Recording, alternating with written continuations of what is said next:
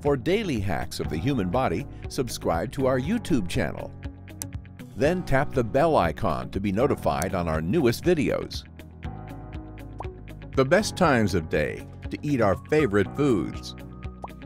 Ever given thought to the impact your favorite foods have on your body and physical well-being?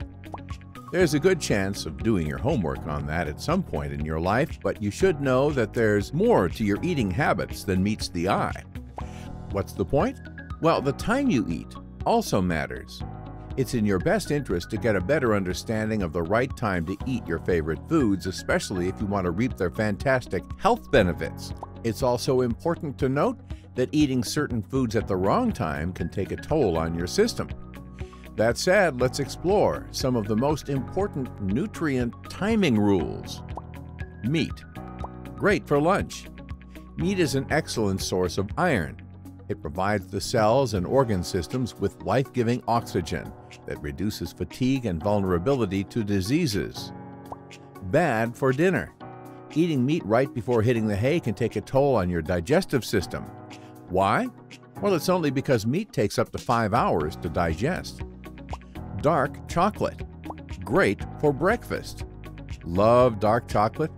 If yes, you'll be glad to know that eating a few pieces for breakfast can supply your body with antioxidants, which keeps your heart happy and reduces aging.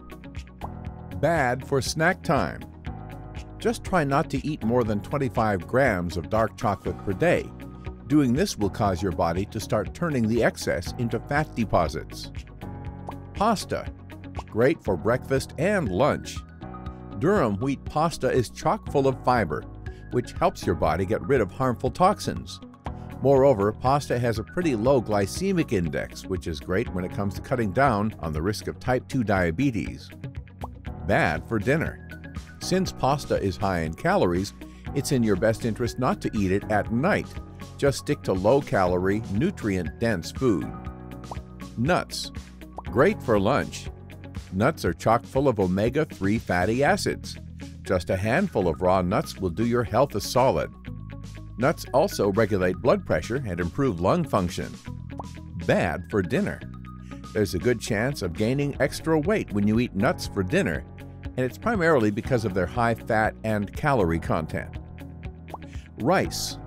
Great for lunch. Rice is perfect for lunch thanks to its high carbohydrate content. It's sure to keep you energized for the rest of the day. Bad for dinner. Now, you can eat for dinner, but you should know that it's likely to lead to weight gain. Potatoes. Great for breakfast. The good news, potato starch is excellent when it comes to reducing blood cholesterol level. Moreover, they're chock full of minerals your body needs to function properly. Bad for lunch and dinner. It's also good to point out that potatoes contain a lot of calories. It's even 2 to 3 times higher than what you find in other vegetables. That said, it's in your best interest not to eat too many potatoes for dinner. Sugar. Good for breakfast. If you really want to eat sweet things, I'll recommend you eat them for breakfast. Why? Because sugar calories are easier to burn by this time. Bad for dinner. Sugar can take a toll on your digestive system and even cause increased sleep disturbances. Moreover, excessive intake of sugar can lead to weight gain. So there you have it. Now it's all up to you to transform your eating habits.